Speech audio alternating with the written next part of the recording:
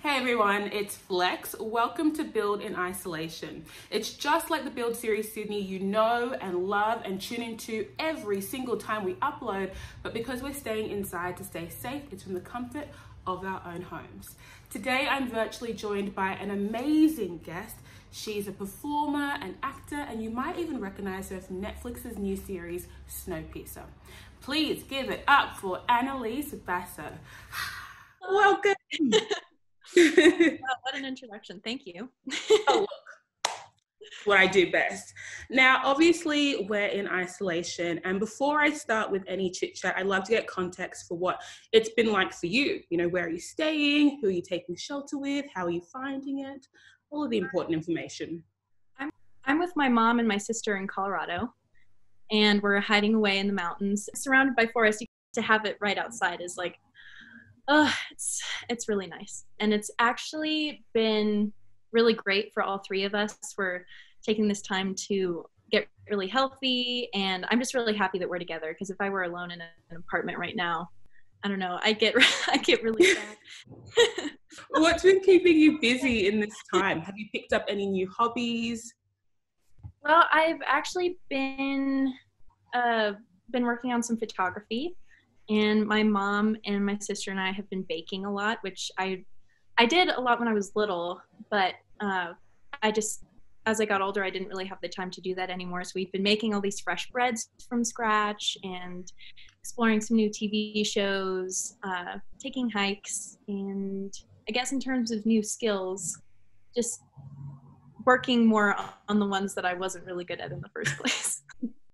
And is photography one of them? What kind of content have you been shooting? A lot of self-portraits, and my mom has a blank white wall in her bathroom, and so we just take out like tissue paper or some kind of translucent fabric and shoot through it and just try to make it artistic and fun. And we try to come up with a new concept every day, but after 3 months we've kind of exhausted our bin of fun fabrics. Well, you can add creative director and model to activities and titles that you've given yourself during isolation. Note of that. Just update the IMDb really quickly. And I've been noticing that every time I jump on Instagram, there's another amazing celebrity entertaining me, whether it's, Cody Simpson reading poetry or, Chrissy Teigen baking banana bread. Have you seen any celebrities doing anything that's interested you, made you giggle, made you bookmark? Well, in terms of creative stuff, I've actually been really inspired by some of the photographers that I follow on Instagram. And there's this one woman, her name's Eliza Elev. She has a crazy Russian name. I feel really bad that I can't pronounce it correctly. But Sasha Frolova is another person that I've been looking at online, and just I've been loving being able to focus on everybody's art that they're producing in quarantine. And that's something that I really hope that we can all bring through to the end of this, when hopefully everything turns back to normal. We can just hold on to that courage to try new things, because, along with photography, we've been painting a lot and sketching, and it's just been good for what quarantine is, for what that time in quarantine can be. It's just been creative and full of warm family time. Absolutely. And you mentioned you were watching some new TV series or movies. Can you recall any? Well, we started watching Naked and Afraid.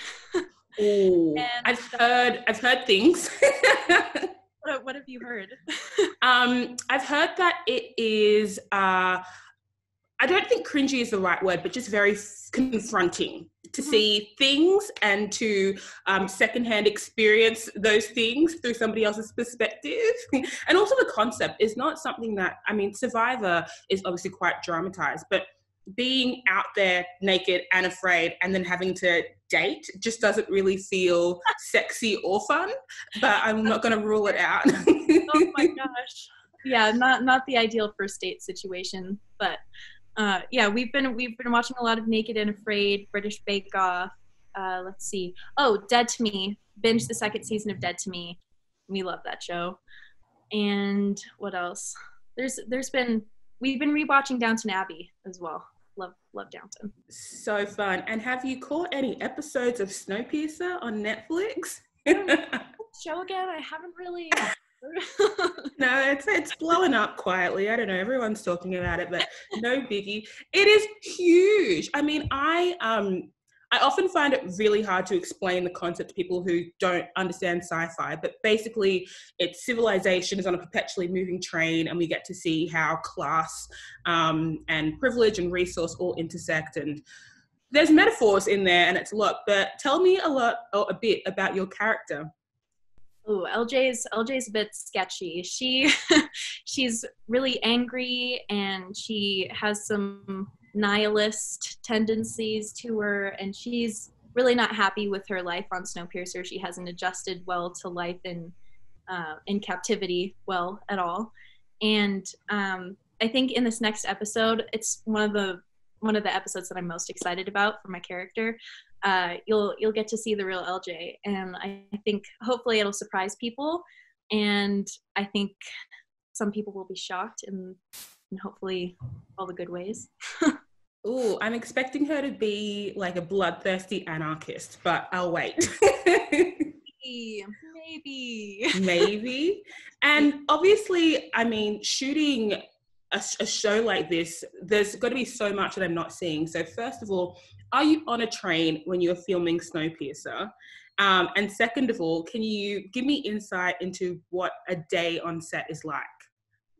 Well, we filmed the whole thing on a soundstage. So in terms of being on an actual train, they've built train cars in this huge soundstage. So coming onto set every day, you'd walk in, you'd be on set for 8 to 14 hours, depending on what your workload's like.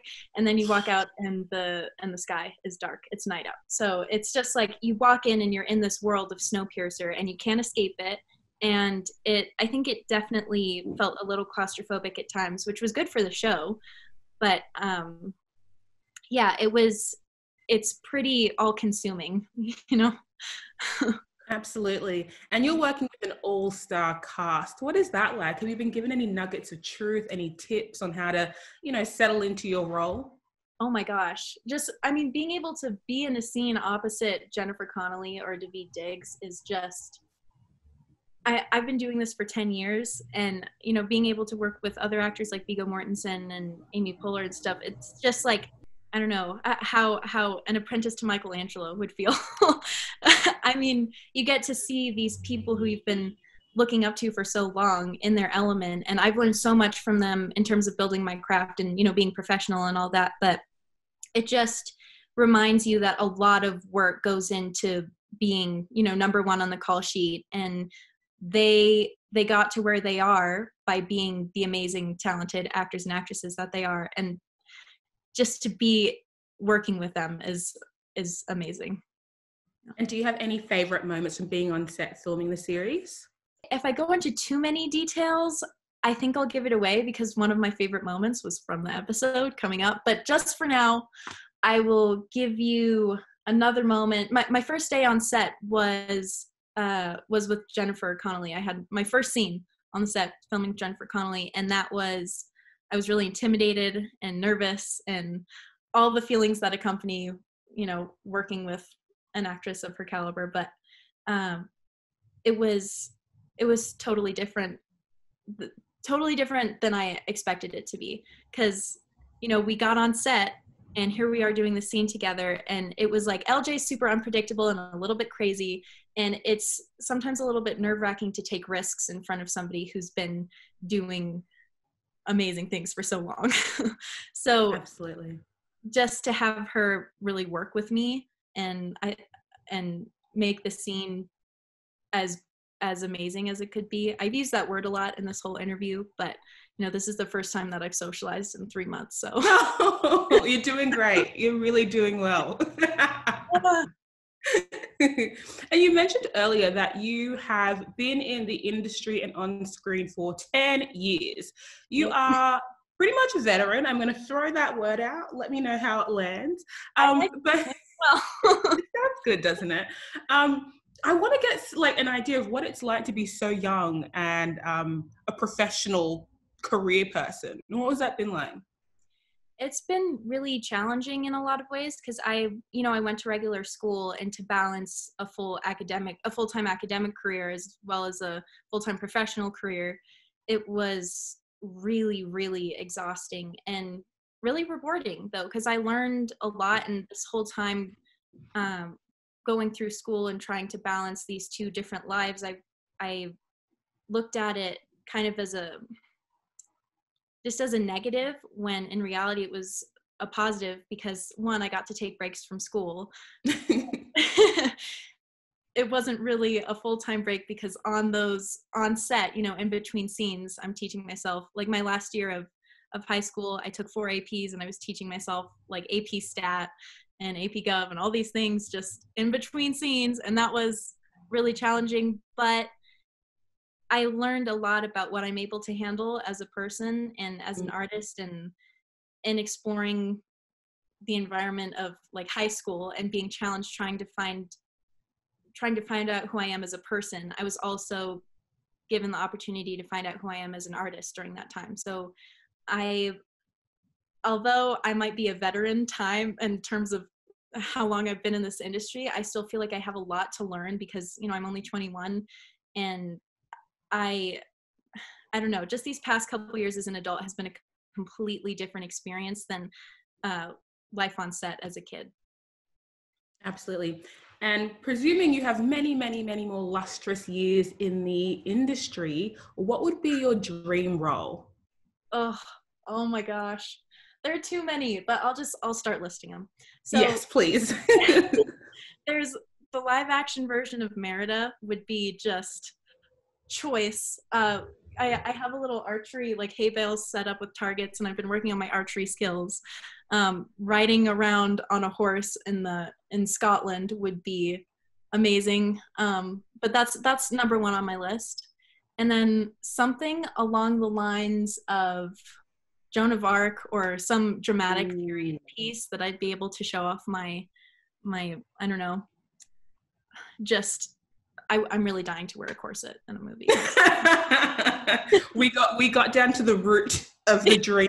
And that's very important. Some beautiful, eloquent reason for why I want to be in a period piece, but really, like, number one, top of my list, I just really want to be in a corset. And we can make that happen. I mean, not me personally, but I'm just sure we've spoken it out and somebody's going to latch onto this idea and make it happen for you. Yes. I just want to say thank you so much for blessing me with your time in this time. It's been really awesome to chat to you, and I look forward to watching more episodes of Snowpiercer. Thank you, and I feel the same. Me too. I'm excited too, and hope you enjoy the rest of the show. I'm going to. I'm hooked. I'm so hooked you don't even understand, but it's okay. Anyway, hope you have a lovely rest of your day, and we'll talk to you soon. Thank you. You too. Bye. See you.